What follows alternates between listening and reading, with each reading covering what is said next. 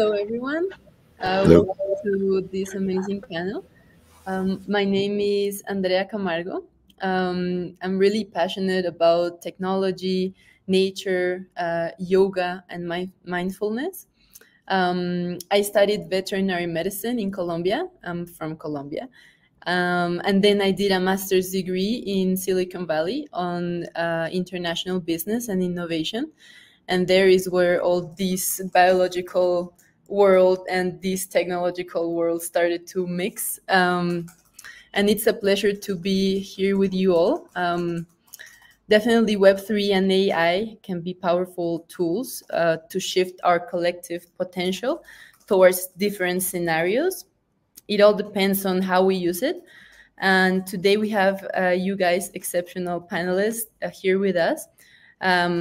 I will be moderating this very intriguing conversation about trust, innovation, collaboration, and also risk involving the use of emerging technologies. So let's start by presenting ourselves with a quick introduction of your personal and professional experience. Let's begin with Anil. Hi, everyone. Good evening from Frankfurt, Germany. And I'm the co-founder of Turboslow Web3 agency. We create new media projects using AI, AR, XR, and blockchain technologies, Web3 technologies, basically, in very diversified fields. And I mean, from wellness to gaming and from fashion to art. And we work with the artists, AI artists too. We are actually organizing an AI exhibition at the moment with many different artists from all over the world. And I'm also a creator in the field. I'm into wellness and digital technology, mindful technology mostly. I work with the kids and parents, and plus I'm also, I love to do things like AI meditation, metaverse meditation, make it a bit working with the words like mantraverse or intraverse or things like that. And I'm also co-founder of Crypto Female Germany and a voice for the women empowerment, women in Web3. And yeah, very happy to be here tonight, this evening. Thank you. Awesome. Thank you. Richard, you want to go?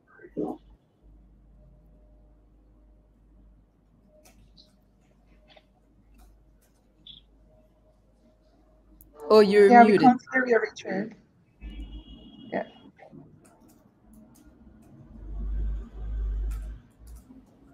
Sorry about that.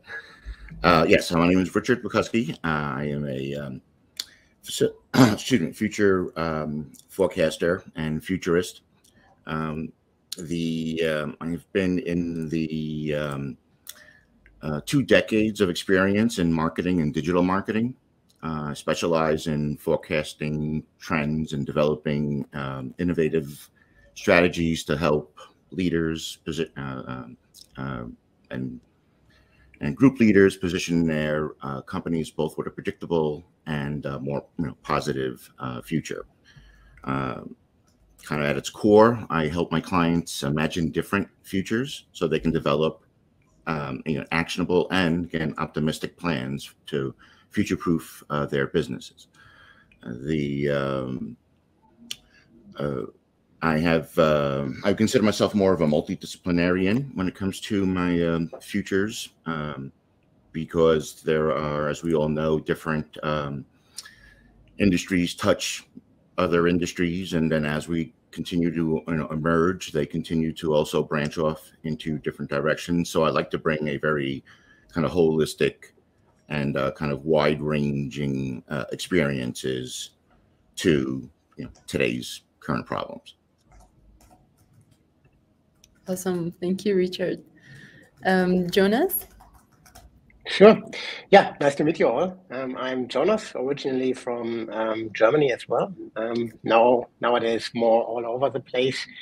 Back in the days, I started with studying mechanical engineering. So from a not completely, but a slightly different world. And then during my studies, I realized that I would like to follow this entrepreneurial path. And I was also very interested in Web3.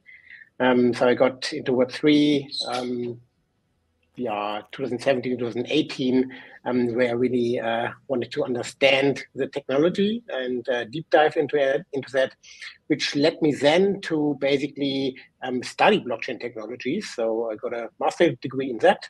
And during that time, I dived into different crypto communities, Web3 communities, and also founded my first company there, which was basically a fully licensed crypto on and off ramp in a fully non-custodial way.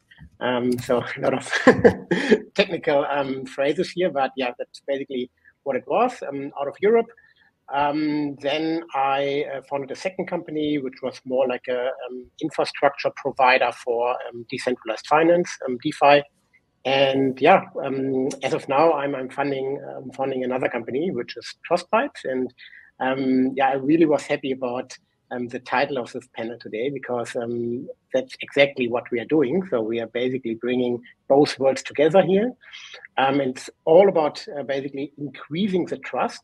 So in particularly increasing the trust in protocols, in Web3 in general.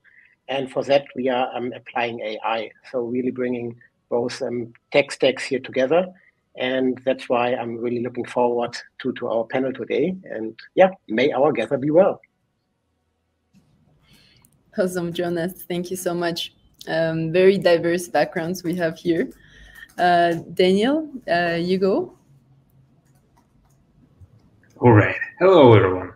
My name is Daniel. So I'm the co-founder of the SciTech VR. At SciTech VR, we're doing the virtual reality therapy for the mental health and wellness. And as a pioneers, we integrated the artificial intelligence, the generative AI, in the process of treating a variety of different disorders. I have in my family, I have 3 generations of psychologists, so I'm quite in the field. And nowadays, we really help people with the AI and a combination of the VR, which is a part of the Web3. So that makes this, more juicy for this discussion. Also, I'm in the VR for the past 5 years. I'll have to share some insights today. And all of you have a great experience. And Andrea, you also mentioned the mindfulness, which is kind of very relevant for me. Great to be here. Thank you. Awesome. Great to be here as well. There are a lot of questions here, but I will guide the questions for some of you. This one specifically will be for Richard and Daniel. So how do you think Web3 and AI can be used collaboratively for humanitarian purposes? I'll go first. Well, as a futurist, we always look, 5-10 years into the future, but we base everything on what's currently going on. And so I'm very familiar with how, let's just say, I guess Web3, as in incorporating to AI, is already going on. So there are, tons of sensors around the planet measuring, sea temperature, wave sizes, all number of things like that are kind of going into a centralized kind of database, and then allowing everyone to know if there's any dangers, things to kind of work out. That I predict that the sensors will start going smaller, so that we'll start very similar to kind of the tags, and then individually tagged, so we'll be able to know, again, some either detailed information about your personal health or things like that kind of going on. The other main, at least when it comes to AI, is how the some medical fields and research are using it. So there are for additional diagnoses. So we're very familiar with on how X-ray and heart technicians are using or at least double checking AI just in case they kind of miss something. But geneticists worldwide are using this with AI algorithms that can recognize up to 300 disorders just based on the patient's face, and be able to again, make or help how certain drugs are being developed and kind of current uses for them. So my hope is that it will continue to grow exponentially, because we're no longer following Moore's law, and with unlimited storage, positive information, given for free for doctors and other researchers and stuff to use, will I would say would continue to go down into deeper directions. Yes, definitely this field, I mean, the health of our planet, the health of ourselves can be influenced by the technology we are creating.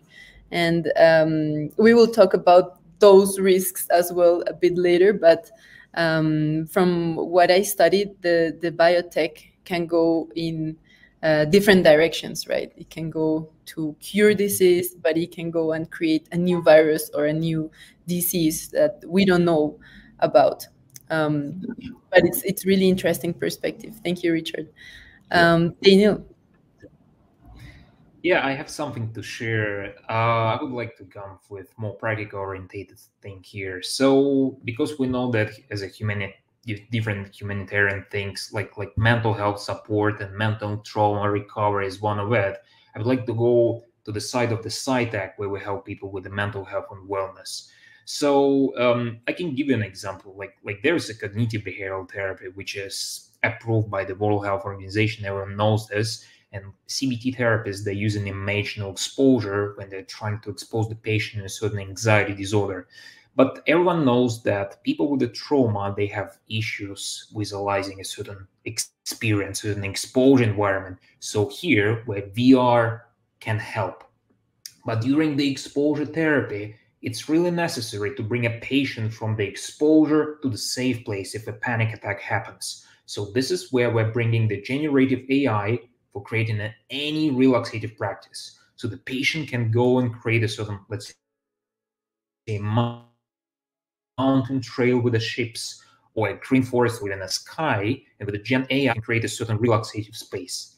And this is where the VR can help, because the patient don't need to visualize it with imagination. The patient here can see the exposure therapy, the VR exposure therapy, and on the other hand, we have a safe place AI.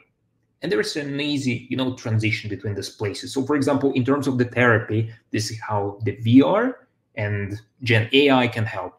I can give you another example. So for example, the AI companion. So social phobia is something very, it's in the air. So it's very common, especially after the COVID. So a lot of people even don't know how to interact with the colleagues in the office. So the AI here can help in terms of the avatars and companions. And we're actually working on one of the system.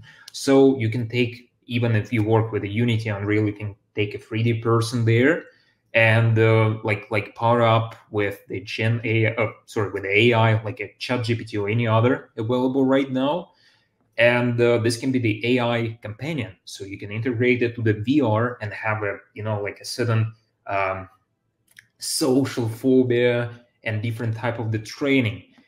And the beauty here is that the therapist is no longer creating scripts for the therapy, but more of like supervising and looking for this from the perspective of the research of how the patient is working with the social avatar, AI-powered avatar, right? So here comes more space and time where the therapist can spectate and can research on the behavioral of the patient.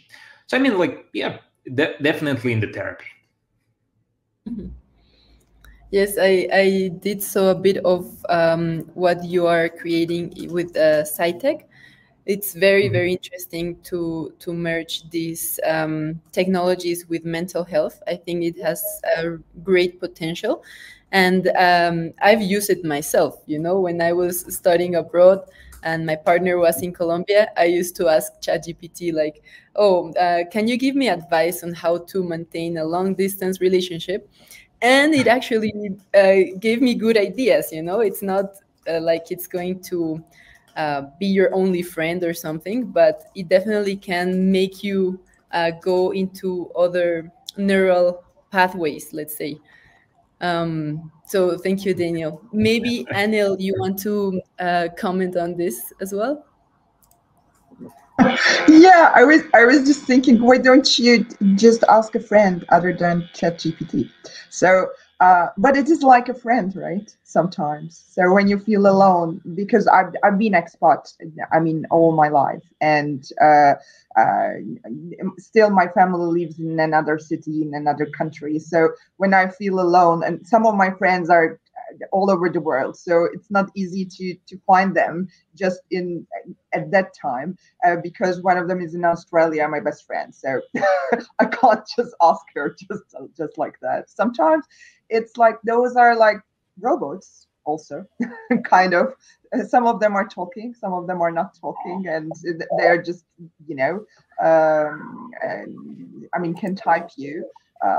But could be an interesting friend from time to time to get some, that kind of recommendations. Especially, I'm using it for my son because I have only one son, and he's not a lonely child, but he loves to talk a lot. So he is using a lot about those robots and chat GPTs and Alexa things.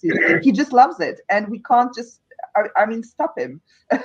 It's like a friend to him, and I think it's really cool sometimes. Yes, definitely. And if I may add, like one personal story, a quick one, regarding especially like applying AI to maybe rather psychological problems or like cases. A few years back, I came back from a longer journey, living like abroad in Asia for 9 or 10 months, and I came back and I felt something was different. So I used to basically live with my parents back then still, but something has changed, and I didn't really know what it was, and it really affected my energy levels. I was constantly tired, and I felt something is definitely wrong. I went to the doctor and checked everything, like from the physical health, everything was totally fine. Until a friend like told me, yeah, maybe with your psychology is something wrong, and you really should consider to talk to a therapist.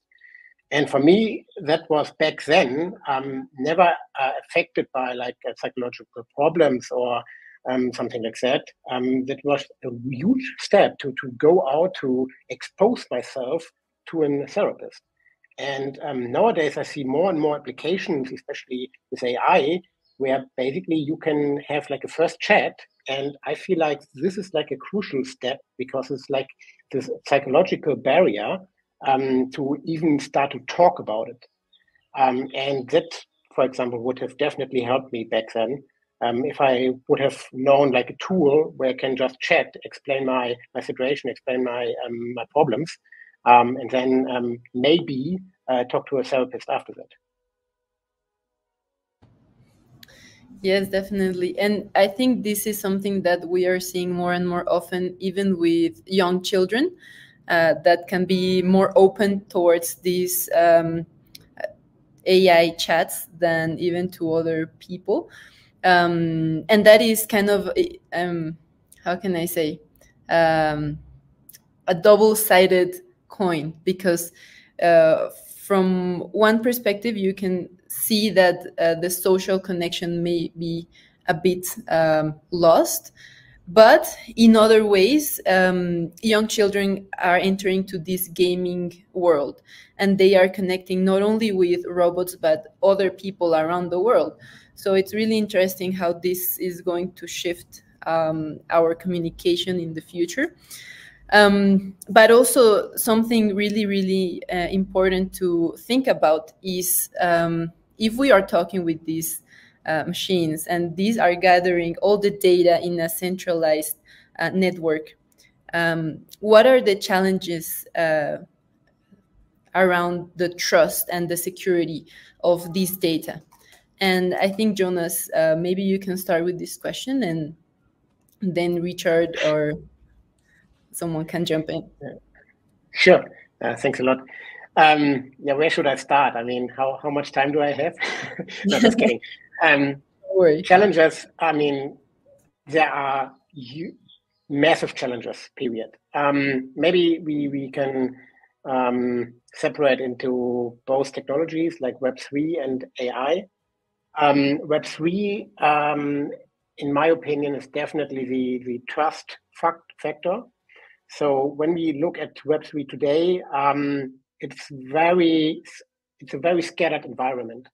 So we have like more and more applications of Web3 or crypto or whatever you want to call it. Also like in the institutional world. I mean, just a couple of weeks ago, we all know it, the Bitcoin ETF was approved. But on the other hand, we have like so many projects going on that are like completely, of course, not regulated on the one hand side, but also they're completely operating somehow in the dark behind the curtain, especially for the majority of people. So in order to really generate the trust for Web3, we need, on the one hand side, like rock solid like technologies and security. But on the other hand, we basically need to educate the people, and we need to make it way more easier to interact with Web3. So especially from the security side, I see massive challenges, and this the security directly affects also like the regulations around Web3. So if we look, like I just read the news a couple of hours ago, there was like a massive hack going on. So apparently Ripple was exploited. And talking about Ripple, I mean, they basically won a case in the US against the SEC, right? So these are like huge challenges, especially for Web3. So we definitely need to increase the security. We need to stop. I mean, you can't stop the hacks and exploits, but we need to fight against these. And that's why we are working with TrustBytes on that. So this is like one of the main reasons why we basically start TrustBytes. On the AI part, it's like I would assume that we don't even know all the challenges and threat factors here, because like this technology is like just evolving so super fast, and we can just slightly imagine what kind of threats there will be in the upcoming years. But of course, we already see like threats by deepfakes, obviously, by prompt injection, by AI models that are trained in a harmful way. So either with wrong data or harmful data. I mean, I think it was last year when we had this deep fake from Joe Biden, where apparently this deep fake called a lot of people. So there are definitely massive challenges, and I think the trust factor is like definitely one of the main challenges here. And we need to see, and we also need to keep on developing the technology in order to fight those threats. Yes, I think this has always been like a challenge in all the technology we have been creating for the past decades. Like when we started using the internet, we also had deep fakes and scams and all these like fake news, and you know, this disruption of security that we had. We also have it now, of course, with more powerful tools. But I think we also have this other side that is building that trust and that safety around the technology. So it's always With just one difference: the entry barrier is way lower. So the entry barrier for people who want to start to hack or who want to start to do those threats is way lower with the recent development in AI. Right. I guess all these low code, no code tools are also opening up these doors for all kinds of people to do amazing and horrible things at the same time. Yeah. Richard, do you want to comment on this one? Oh, yes, definitely would love to. Well, the one thing we all know, and again, trust is earned and not given. So it really, most companies and let's say governments, we'll have to put in the long game to get that to happen. And as you mentioned, we were very worried about in WebPoint 1. We were worried about putting credit card information into the web. We're pretty confident about that. So where in Web 2, and actually let's kind of take it a little further. We learned in the Edelman Trust barrier of 2023 that actually businesses actually had a higher trust level than the media and the government and the NGOs. Now, again, that's a year ago. A lot has kind of happened here, but it would be good for businesses to take advantage, of that opportunity. And what we heard coming out of Davos, this season was mainly about trust. Where is it? How do we get it? How do we keep it? There's been a complete breakdown. Is it more political than it is anything? So that's why I forecast, businesses might have a better chance of, building platforms and that will have a little bit, of a chance to continue, that long game. And in marketing, we've been doing, excuse me, different aspects of wide range, reach, measurement and such. So also coming out of Web 1 and Web 2, where, we may have, or again, I forecast something that is considered always on. Now, I think we're always on anyway, when it comes to our home assistants, listening devices, kind of where else you want to, get kind of giving your information already. And especially going back to, again, trying to gain trust, but then, how do you do that is, culturally is kind of at home. So I had, going back to what we mentioned before about, using AI for diagnoses and other in digital collection. So if we can imagine a very smart glasses, right? Not visors or something. This is something that would, literally have to go out every day or something like that. And with some just basic information, as we all go to our eye doctor, you can have, again, health problems solved, catching health problems with simple eye exams, like brain tumors, diabetes, as we mentioned before, even lupus, all can be detected quickly and easily just by some simple, again, scanning. So we can put that on. Same thing with the voice before. I'm a very big voice person. A learned platform could tell the difference in your everyday life, from your menstrual cycle to if you're pregnant, to other vocal biomarkers like lead poisoning and kind of a few other kind of surprise things that you didn't know that your voice can give it to you. And a lot of that, even, we were addressing some of the mental health, which we all need to be putting, a full attention on. Your device, once it knows you, could tell if your tonality is all different. You're not feeling, you're not yourself, or you're not something like that. Now, going back into the trust, this all has to be captured all the time, putting someplace, where am I, again, where is that going? How is it being read? Is anyone else reading it? Things like that. Again, that's where the trust needs to happen. I think some, again, non-government or third party could do a good job, with that. And then once, you start to, not only will it help you, find the, your office or kind of things like that, but then also if, your kind of day-to-day things, and once your day-to-day, issues are being addressed, I would trust you and I'll continue to move forward. Really interesting, Richard.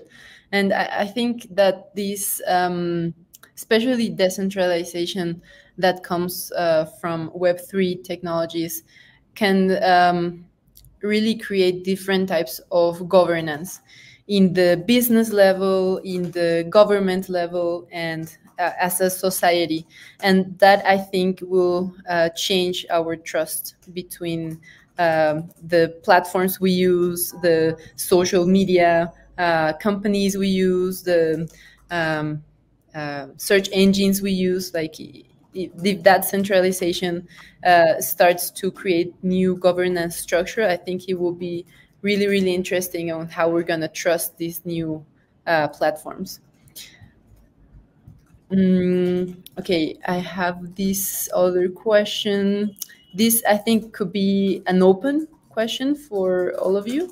Maybe, Anil, you want to go ahead. I know you have really interesting thoughts about technology. So how do you think these technologies can be leveraged to empower marginalized communities?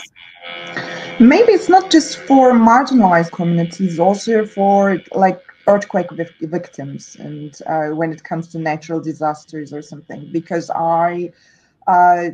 yeah, my roots come from Anatolia, so we had a very bad days, bad moments actually last year because of the earthquake in Turkey and Syria. So I wasn't there, but I felt it in my heart. And the organization in between the Web3 communities all over the world was amazing. I mean, using those blockchain technologies and NFTs and cryptocurrencies. So and it was, as I witnessed, the global Web3 community is leading by Refik Anadol. He's an international AI artist, very global.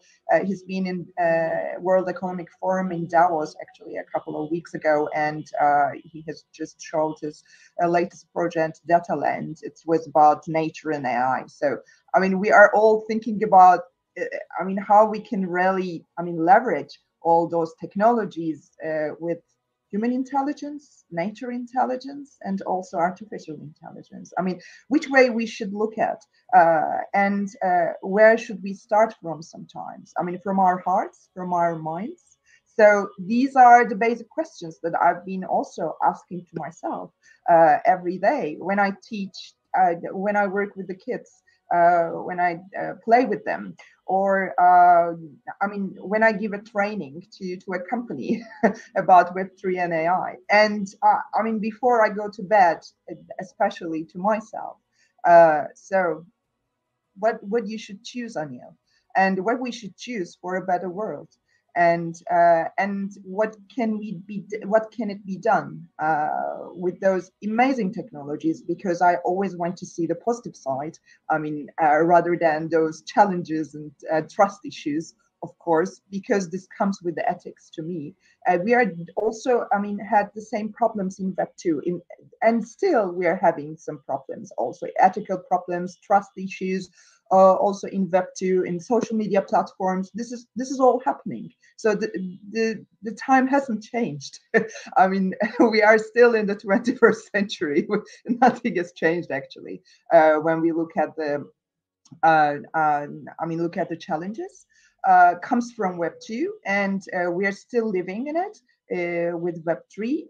But I think it's mostly Web3 and AI can be used collaboratively for humanitarian purposes in various ways. For instance, AI can be used to analyze data, from Web3 networks to identify patterns and trends that can help humanitarian organizations make informed decisions. So, and AI can also be used to develop predictive models that can help forecast natural disasters and other humanitarian crises, I think, allowing organizations to prepare and respond more effectively. So, coming to marginalize also communities, which, as a woman in tech, I can say that I'm a marginalized community in between, in those tech industry, because I remember that I was the only country manager in between 25 countries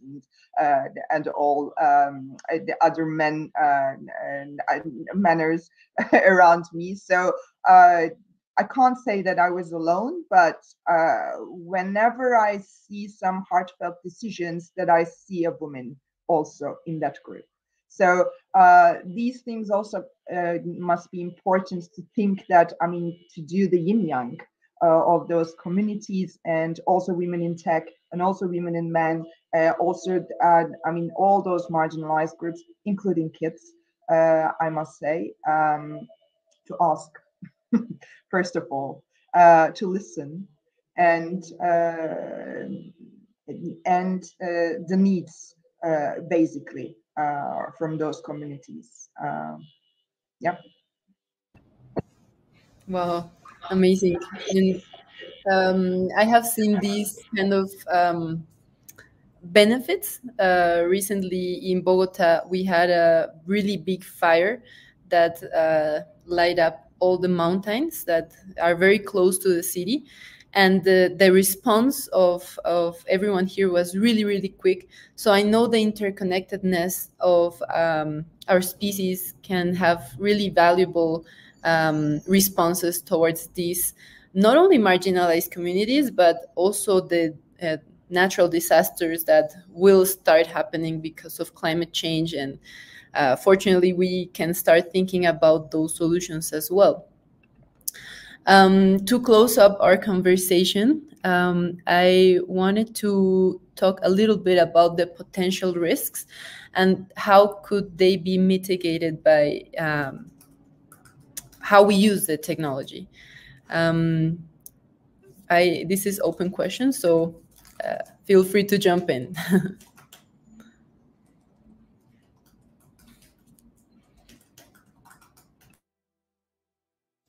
Sorry about that. Yes.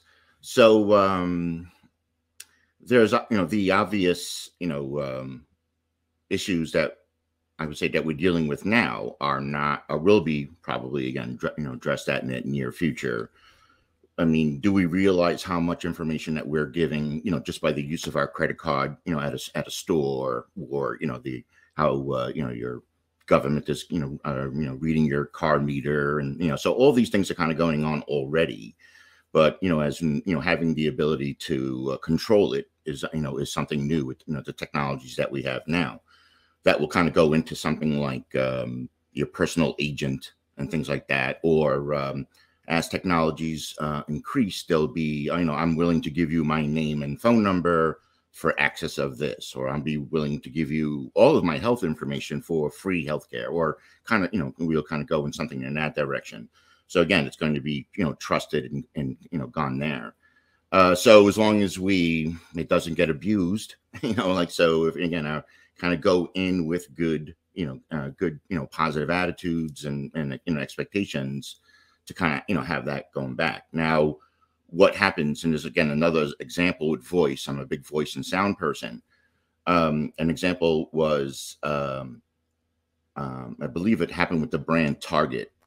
They were able to pick up from their voice from the house voice assistant that someone was pregnant, and started to change their the delivery of their coupons and other kind of other things like that. When it was like, hey, all of a sudden I'm getting diapers and this and that, whatever, and there was no and that caused a bit of a again of a problem. It was like, so what what are you even allowed to tell me, even if I don't know, or kind of things like that. So again, having them all into, I think ultimately into a place where you are in 100% control, that will be I guess allow the the trust levels to kind of go in there and take it to the next level. Yes, and data is the new currency now, right? Because AI models are trained on data, and this data we gather it from people that are subscribing to these platforms for free. And when it's free, you are the product. And this is something that I learned at doing my master's in Silicon Valley, because the business students, we are now kind of we have our mind more open towards these platform businesses. And because of the data is the new currency, then these platforms are very powerful for that gathering and centralization of data. But I was recently reading a book called Who Owns the Future?